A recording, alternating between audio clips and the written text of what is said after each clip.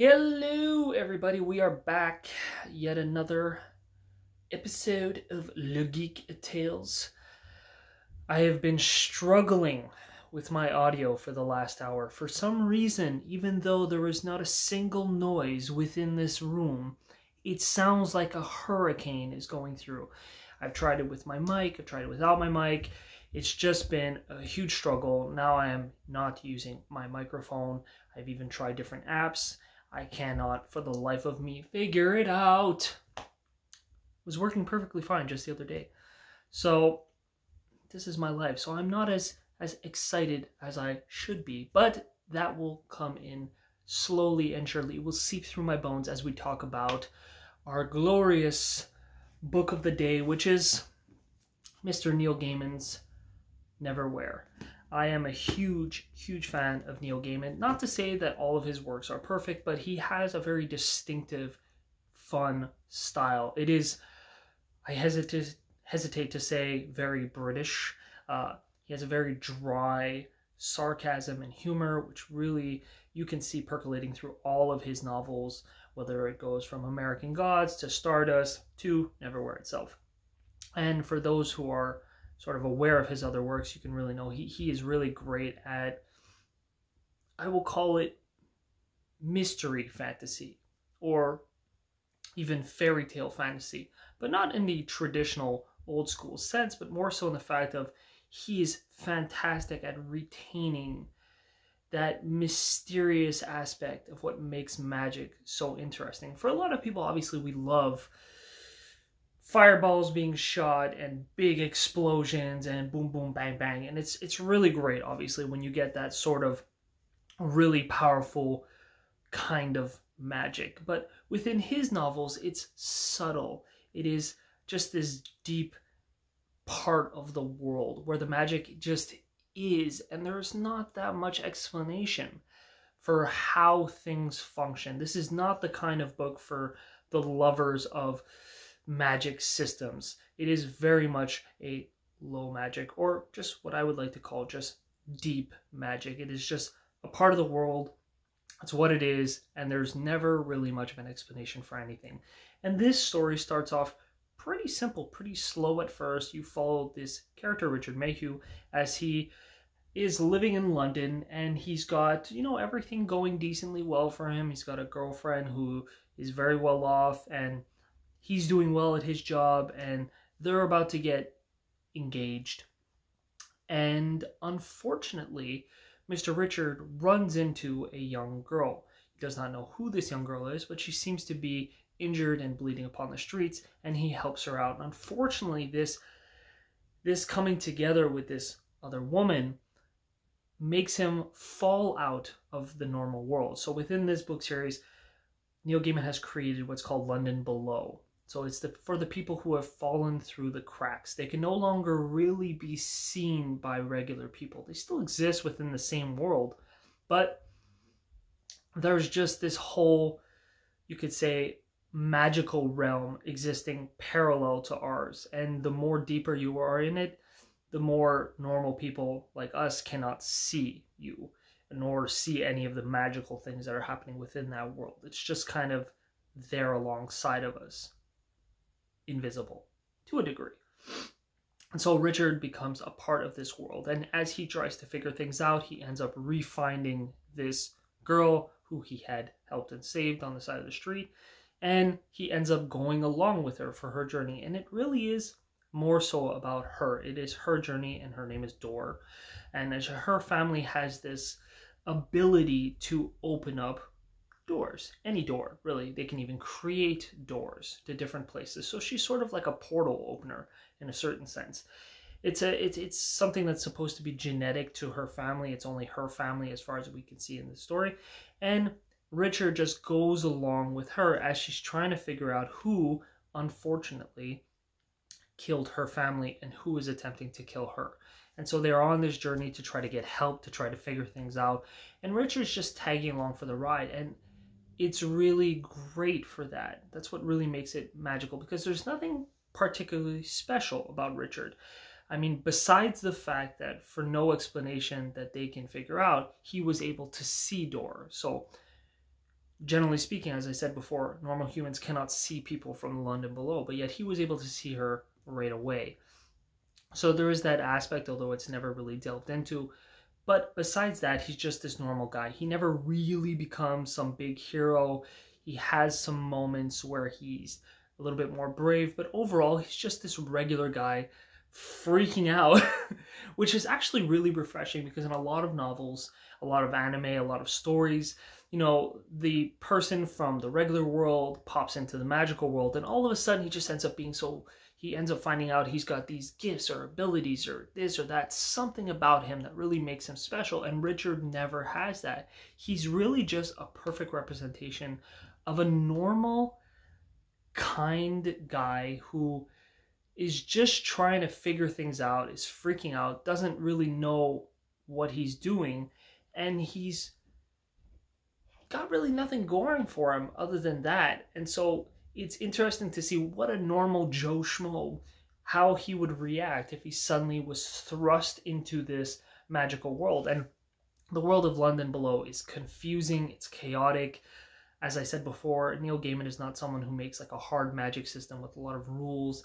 There's just this confusion, and you only see these little glimpses as you go along, and it's incredibly dangerous. Practically everything within London below, the entire system is very, very individualistic. People can be murdered and just vanish out of nowhere for multiple reasons. And there are angels and gods and goddesses and people who are, I don't even call them magical per se, but they seem to have like biological conditions which can cause very real danger for other people around them. Some people have telepathic abilities. There are people who have telekinetic abilities. Other people who are pyros. It's really just other people can communicate with animals, and so it's really got this whole breadth of sort of fae within it, but that are intermingled with humanity in a sense that there's no separation really between the two. So Neil Gaiman manages to take the London that everybody already knows and kind of bleed magic into it in every nook and cranny. And it's beautiful, and it's fun, and it's exciting, and it's confusing, and you never really fully understand what is happening and what is really the what makes this world tick. Like, where does it come from? Why does it exist? You never find that out. It's just, it's there. It's magic. It does not get an explanation. And it's really, really fun when seen through the eyes of Richard, who, I mean, he does get development, for sure. I know I don't want to say there is no character development, but he really is the primary character. Alongside Dor, and you also have another character named the Marquis de Carabas, something to that effect, who he journeys with, and also Hunter, who is basically I want to call her a warrior, but in reality what she is a hunter. She's like a professional hunter who also does bodyguarding as well. And so these four really just are the ones he's traveling with, and they're all kind of unique as side characters. Dora, again, has this magical ability, and she's sort of the central focus of the story in terms of everything that's been happening, and everything that does happen to them is because of her. The Marquis de Carabas is someone who's known as sort of an information broker. He's a jack of all trades. He's very, very powerful in the sense of just his wit and his charm and his knowledge of the world. And so he is their guide. He is the one who's really just focusing them and keeping them from getting killed. And Hunter, of course, is the protection. And so you do get to know a little bit of their backstories and get a bit of understanding. But Richard is really the central focus of the story. And he's such a normal person, you'd think it would be boring, but it is very much not. His normalcy is what contrasts the strangeness and the craziness of the other characters and the rest of the world, and his perception of how nuts these things are and how everyone just accepts them when it makes no sense is kind of like a really, really cool way to finally help us along as the readers to accept and acknowledge this crazy stuff. Because in a lot of ways, as I said before, a lot of novels that kind of thrust a normal person into a different world just kind of glosses over that a lot of the ways. The character just has to go with it. Richard never does, but he does figure things out. He does get better. He does improve, but he never fully accepts that any of these things make sense. So that's really, I would have to say, the best part of this book is that world, because there's so much history and lore, and I would imagine that if you were someone from London, or just someone who knows the history of London and possibly Britain as well a lot better, you would appreciate this novel even more, because you can really glimpse into what Neil is doing with how he's changing and using things in historical monuments. For someone like me who's Canadian, I don't get it as much, but I can still fully appreciate that kind of mystery to, like, the closest big city to me would be Montreal. And I could sort of imagine, like, what if these parts of Montreal, there was this flip side world where there's all these things and there's people with abilities who control them and they're like the lords of the land, and it would be a crazy cool thing. And Neil does that really well. Like I said before, there's not really any kind of hard or fast magic in this. There's little things, just beasts and creatures and angels and people who seem to have supernatural abilities more than not, but there's no real magic per se. I suppose the most magical of any of the abilities shown would be Door's ability to, like, create doors into other realms and realities and places. So that would probably be the most magical of the abilities. The rest are more things I would consider more science fiction-y, sort of. It's a little bit difficult. He's kind of straddling the line between science fiction and magic. But at the end of the day, that's really is what magic is. Magic is sort of it's no different than telekinesis in a certain sense. Only difference is that magic would be something much more complex, and so it's beyond our understanding of science at this moment. So Neil does a really good job of kind of straddling the two in this book. I definitely think that I don't want to call them action scenes or even fighting scenes, because there's only a few fights per se in the novel. This is not an action book. It does have some phenomenal pacing though. Like, once he gets into London Below, Richard is it's just one thing after another. It's a non-stop journey. They are going towards stuff. They are running away. There is death and there is violence and there is fighting, but it's not a huge part, but yet you never feel the lack of it. It's always kind of keeping you rolling along. So it feels like a lot more is happening than actually is, in terms of bigger picture, in terms of kind of gives you that sense of kind of like a battle would, without there ever being a battle, because there's just always that sense of danger happening all the time throughout the novel, even if it's not the traditional danger of, let's say, someone coming out and stabbing you with a sword or something like that. So that's always kind of there, and alongside every bit of danger, let's say, happening within a moment, there's always the implication that there's even more danger. There's other things within London Below that are far more dangerous, and Neil manages to express that sometimes without even saying what they are, saying that Richard shouldn't even find out about it because it's better not, because it would probably scare him too much.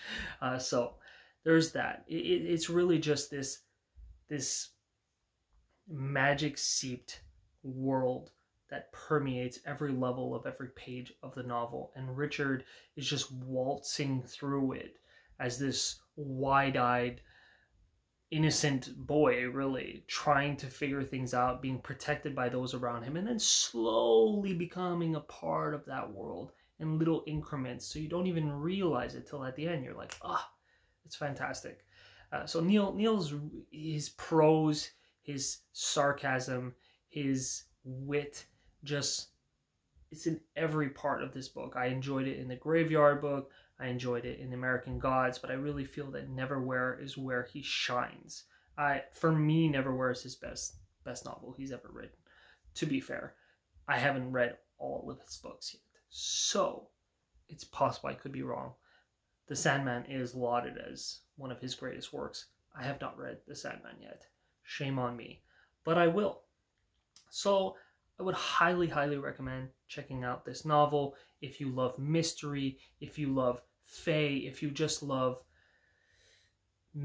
mysticism and spirituality and religion and just everything mushed together, all the different kind of magical systems and ways of looking at magic in general, just mushed into one book with a fast pacing, interesting characters, and hopefully actually a book too, even though it's been many, many years since Neverwhere came out.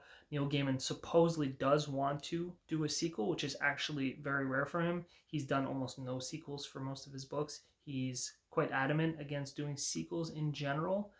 I think even books that would be considered sequels, many times they're not direct sequels. Sometimes they're just set within the same world. But I've heard he does want to make a direct sequel to this one to re-explore Richard's life, so that's really fun. There is a fun little story about the Marquis de Carabas that he did. I wouldn't call it a novella. It's really just like a short, fun story that he did on the side. So that's included in some of the paperback novels. So mine,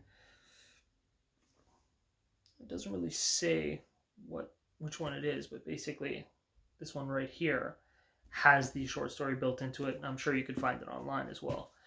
So check it out. I highly, highly recommend it as a standalone novel. It's fantastic. I tend to kind of go more towards series, but I've reread Neverwhere, I think at least 7 times now, and it never stops being enjoyable as something just really pleasant that you finish it and it makes you feel good once you finish it. Not even sad, it's just this nice feeling of satisfaction because the novel does exactly what it's meant to do. And just, you want to explore more, but it doesn't make you depressed or something like some books do. So yeah, it's one of my favorite books. So check it out, Neil Gaiman, Neverwhere. And if you like it, let me know. Comment below, like, subscribe, and check out my website, geektales.ca, if you want to check out other things. I do have writings and other stuff that I share over there. Later.